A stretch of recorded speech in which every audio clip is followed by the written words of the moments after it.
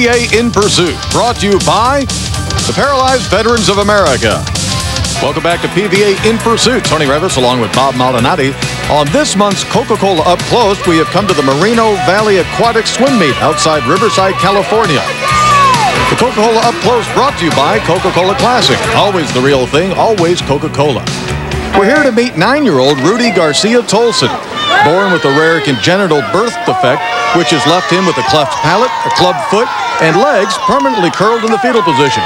Well, after deciding to amputate both legs at age 6, Rudy has begun growing as an athlete. And he has grown mightily. His Streamline Aquatic Swim coach, Nikki Shelton, puts Rudy through the same program as all the other 9- and 10-year-olds. If it's a day where he's in the pool for an hour, they could go as much as 3,000 yards in 1 hour.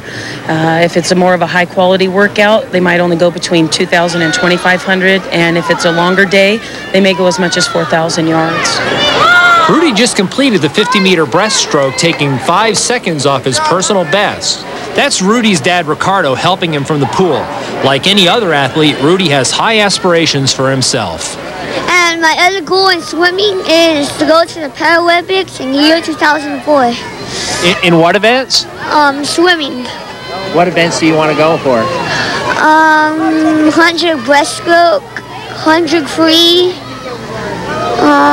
200 IM. Yeah. Rudy's a 6th grade honor student at the Crestmore Elementary School, where he has not missed one day of school in over 3 years. Now, Rudy's not just an excellent student and swimmer, as we've seen, but he's also an aspiring runner and triathlete. We caught up with him at the Mission Inn run in Riverside, where he was competing in the kids' 1-mile run, wearing bilateral flex foot prosthetics, which cost about 20 grand a pair. And as you'd expect, the person most proud of him, Mom. I think after he had his surgery, there was like something inside of him wanted to come out. And when they amputated his legs back in '94, it just like his wings spread open and he just flew. And he's flying and he's inspiring everybody. Rudy's mom tirelessly drives him 5 days a week to a pool in Rialto where he swims for an hour and a half each day. You know, it took 15 operations before Rudy finally told the doctors to cut those legs off so he can live like a regular kid. Now he's got goals, not just in swimming, but running as well, and they're pretty impressive. Well, I'll get used to it, and I'll be able to do like a 5K or 10K. I heard that you competed in a triathlon and that you swam the swim leg of the triathlon. Was that a lot of fun? Yeah, it's fun. My relay partner, Mrs. Terry, he done the bike and the run, and I done the swim, and we got first place. It was kind of beyond motivational. I do triathlons on a weekly basis almost, but never have I had a little relay partner, double amputee relay partner waiting for me in the transition area. I was so scared I was going to flat. I was so scared I was going to let him down. We got really lucky. I got him in the pool, you know, up there in about the top 10, and he just smoked everybody. The little kid can really, really swim.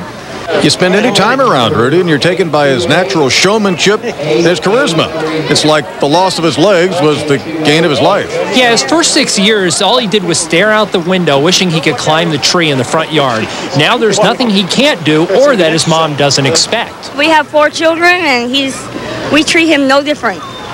He's equally treated. He's got all his chores, everything the same as other kids. He cleans his room, he cleans his bed, he cleans his desk, he does his homework. He's got to do it every day just like all the rest of them.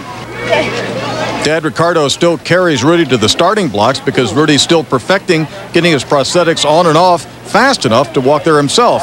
It's one of the few assists Rudy still needs. I got a great respect for Rudy as an individual, not only for achievements that he